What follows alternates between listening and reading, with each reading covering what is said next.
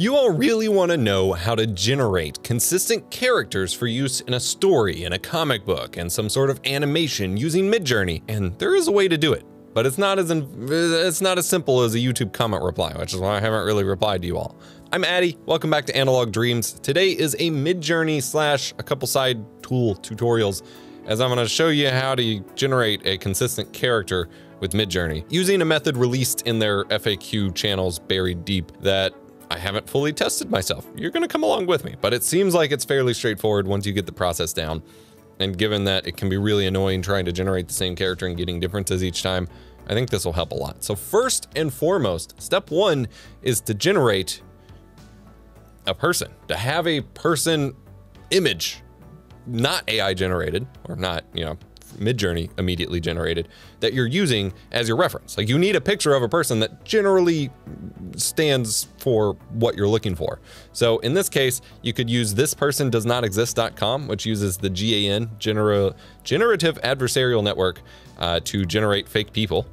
And you just kind of keep refreshing until you find one that you like, which is something you could do here. And these are AI generated, so you don't need permission from anybody or anything to use these as your basis, because it's not a real person. Like, it's in the name, the person does not exist. So we could use this guy, or you could use a photo of a model or something, again, with permission, or if you don't, want to go through the process of getting permission, you could use a stock library. This is Envato Elements. It's what I have a subscription to. I'm not going to sell you on it. I just want to use it. So we can come over here to stock photos, and then we can start looking for one person, and we can just start looking for a model. I could search for, I don't know what I want to search for. Let's take inspiration from what we have here. Someone working on something. What you want, just to be clear, you want a clear headshot. You don't want to focus on any other details right now, because we're going to generate that with AI. You want a clear headshot that is kind of front facing and not a whole lot else from your source image here. So we have like an elderly gentleman we could focus on that gives a good source image,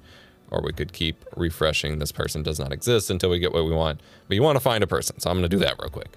All right, I think we're going to use this person from Envato. Asian skateboarder guy.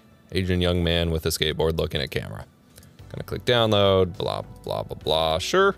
All right, next up, we want to generate a name. So character name generator, find a character name generator online. You can get ones catered to specific like genres. You can get them specific, species, races, whatever. You can also ask ChatGPT if you want for a name generator. We're gonna just create a name. We're gonna go with real names, and we're looking at an Asian person. I'm gonna choose a Korean name, if that's an option. Korean names. I apologize if these aren't good. I am just, you want one that you can use consistently to reference your character. You're basically building a database of references of your character based on this name. So you kind of want it to be a little made up. Obviously, I don't know if these are people's names. Soul. I like the name Soul. So we're going to copy this, and then we're going to open up MidJourney. As per my organization tutorial, I'm going to make a new thread here that we're going to reference. So we're going to be under, we're just going to go under scrap for me for now. I'm going to make a new thread. We're going to call this character generator. I don't know why it takes you to the text field instead of the thread name when you need to make a thread name. We're just gonna go ahead and open up the full thread view. And now you need to upload that image for reference so you can use it for an image source. I've shown that before. You can paste up to 4 at least. I've heard someone say that you can do unlimited. Well, unlimited, but you can do at least 4 image sources as references in your prompt here for MidJourney. So we do need to upload it real quick. I'm just going to do, not my favorite place in the world, especially on mobile, but we'll just do an imager upload. And actually, before we do that, we should crop in on him. So, and then paste it into Discord. And then you have the image right there. I can copy a link to that image. And now I can do /imagine. We're gonna paste in that headshot image. And now you're going to generate basically the idea of this person and their headshot. You're gonna generate their first headshot using MidJourney. So I'm gonna copy our name from Firefox, Sol Hyun-woo. Not saying that right, I know.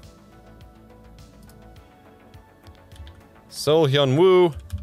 an Asian male skateboarder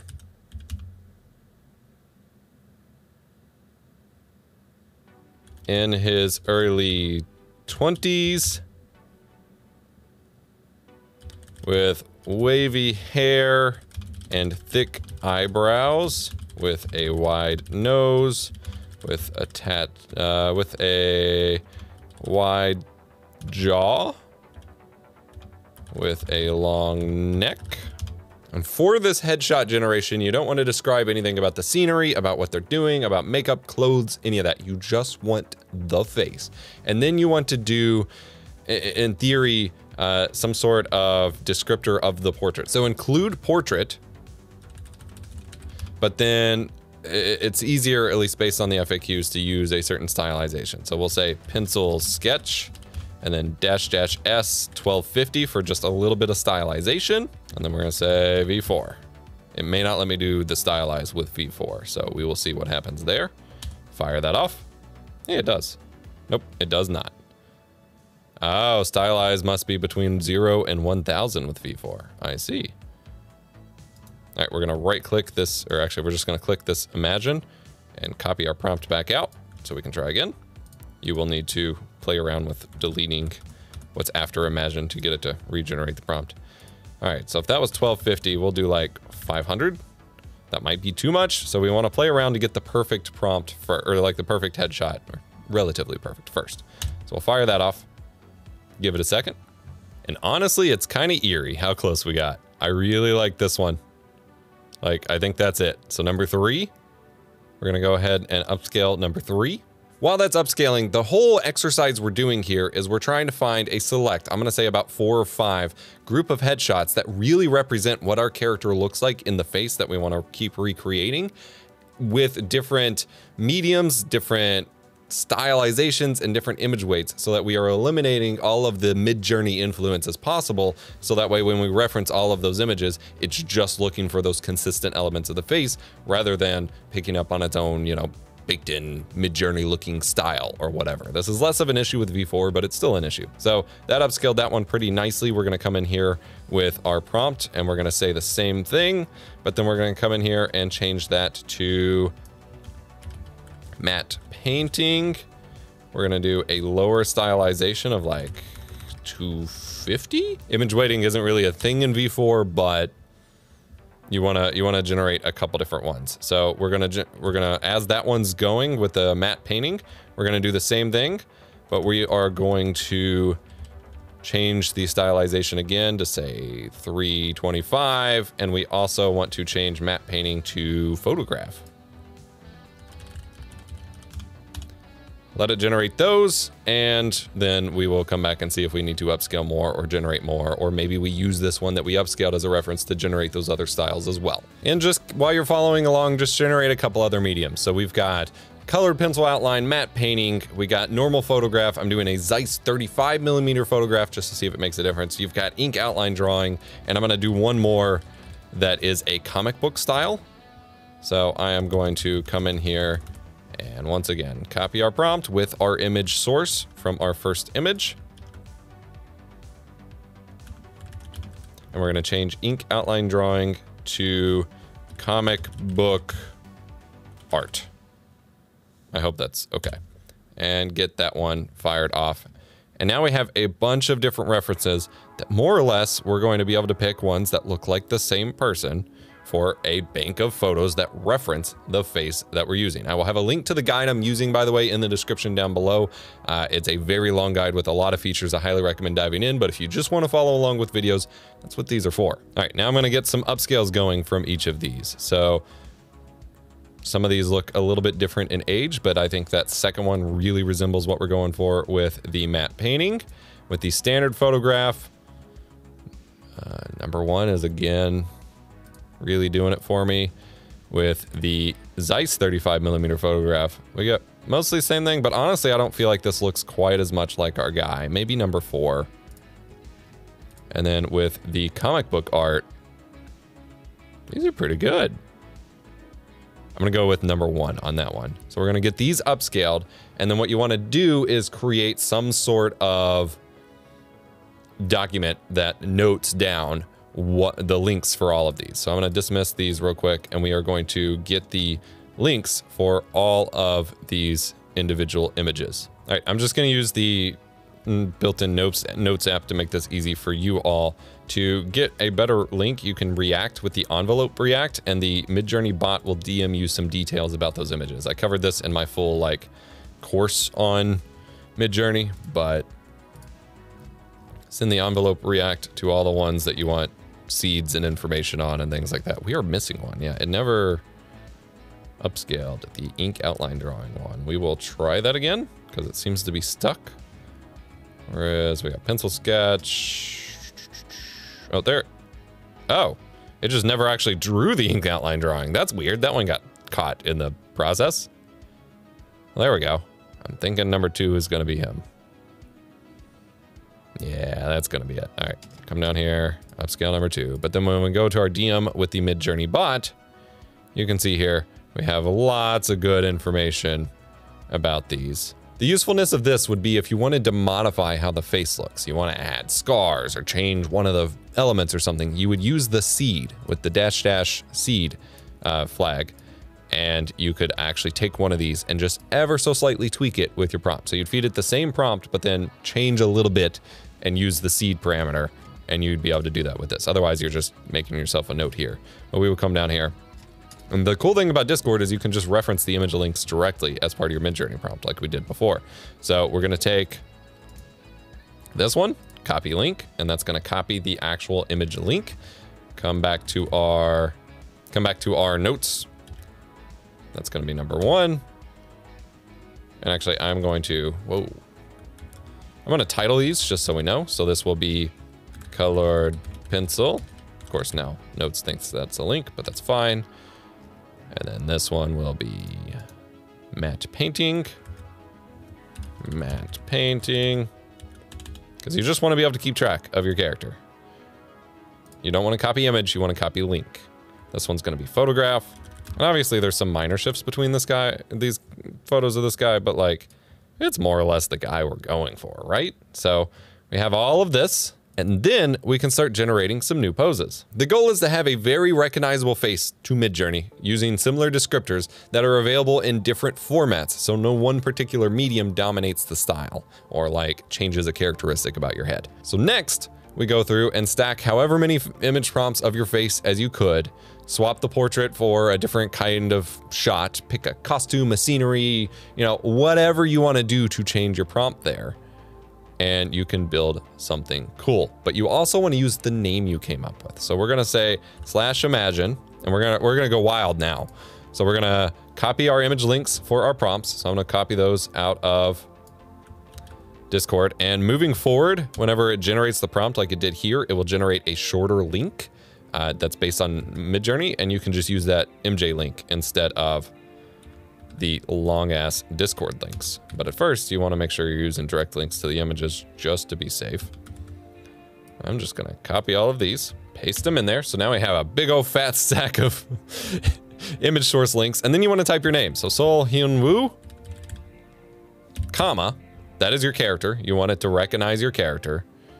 And then you just want to, you know, describe what they're doing. So I'm gonna say, is a 80s punk skateboarder skateboarding in a skate park. That's a lot of repeat words. Wearing baggy jeans and a beanie, wearing a hoodie. We're gonna say wide shot, full body shot, cinematic lighting, hyper realistic, Zeiss 35mm photo, well, we want to cut out portrait because we're doing the wide shot. We're gonna do for magazine cover, and we're gonna say stylize 500. Actually, we're gonna leave stylize off now just so we can see the results as it comes in. We're gonna say aspect ratio of 2:3, no, 3:2, because we want that. Well, no, 2:3 if we want a magazine cover, and then V4, which I should set as my default. I just keep forgetting. All right, so the good and bad thing about using Discord links is that they get, well, it's not a good thing. The bad thing about using Discord links is that they get really, really long. So having that many links back to back in one thing just was too many characters for MidJourney to parse. Here we go with using Imager links, which then just turn into these MidJourney links that we can just use from now on moving forward. It's still a little too close of a shot for my liking, but it takes that same character. Admittedly, we're getting a little bit more stylized jaw lines than I'm necessarily going for. I don't know what's going on with his cheeks there, but we're starting to get something cool. And of course, you gotta iterate on everything to get exactly what you want. So we're gonna take this exact prompt, and now we have these shorter links. I'm not exactly happy with the first result we got, so we're gonna paste it in here. We're gonna look for some things we can do. So I have fully body shot. That was a typo. Full body shot. Cinematic lighting, we're gonna do Zeiss 14mm photo for like a wide angle. For magazine cover, for action shot. Overall, we're getting kind of the look I'm going for. It's just not getting the exact framing I'm looking for, and mostly because it's taking that from the images. And unfortunately, V4 doesn't let you do image weights, and image weighting would let me lower that image weight a little bit to help with poses. That should be fine. We're gonna go ahead and fire that off real quick. So with our link fix in mind, I took a few swings at trying to get the skateboarding picture that I wanted. And honestly, overall, I am impressed with the dynamicness that V4 can create in the first place for portraits, as well as just the overall consistency we are getting in our character. Every once in a while, you know, there's gonna be some subtle differences, but we are nailing down a fairly consistent look, and it's doing a great job generating these wild portraits. I had a lot of trouble getting it to break out of the portrait because we are just giving it, you know, very close-up shots as references. But as an experiment, I fed the same prompt to V3, and it's stark how different V3 and V4 are now. MidJourney has come a long way. I do love the cinematic bokeh kind of film look here that they're going for here, although my character does look significantly younger and his face is like smaller in this specific print. But I also started trying to feed it some other scenes so we could, you know, try out some other costumes and stuff. So here he's wearing some martial arts uniforms, and it looks like he's a bit more in a martial arts dojo. I'm still giving it lens things, so I also tried one. I don't expect it to do well with this, but I made our character an American founding father wearing a white wig and 1700s era clothing as a Renaissance painting portrait. We'll see. So there you have it. Lots of goofy images, but also lots of pretty neat looking images generated with the same character with mostly the exact same attributes. And you can continue to fine tune from there to get better results if you'd like. I've got this question a lot. I never have a great answer that I can concisely give, so I just wanted to make a video walking through it with you all. I know it's a little bit more long-winded than if I just taught up front, but I wanted to experience it in real time as well. I'm also very behind on actually catching up to this channel after the holidays and wanted to just kind of record as I go. But I think this was quite the experience, and you got to see the mistakes I made along the way, which I have, having taught videos online for 15 years, I continue to find that to be a very valuable aspect of user-generated tutorials rather than textbooks and things like that. When you get to see the mistakes made as they're made, you get to work through the reasons why they're not. Anyway, I'm rambling on. We got some cool, goofy photos, including this character as a Wendy's employee, which I absolutely love. I hope you enjoyed this video. If you did, you should check out this one on upscaling these images for print or for, you know, higher resolution play, and how that would work out for actual physical goods that I have printed using AI art, because that video was a lot of fun. Remember to be kind, rewind.